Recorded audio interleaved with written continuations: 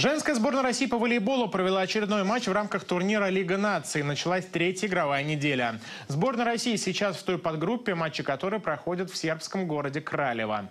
По сравнению со второй игровой неделей в южнокорейском Сувоне, главный тренер нашей сборной Вадим Панков провел ротацию состава и сделал 3 замены. Накануне россиянки играли против хозяек. Сборная Сербии – это действующий чемпион Европы и серебряный призер Олимпиады. Ни одного сета россиянки у сербок не забрали. Поражение 0-3.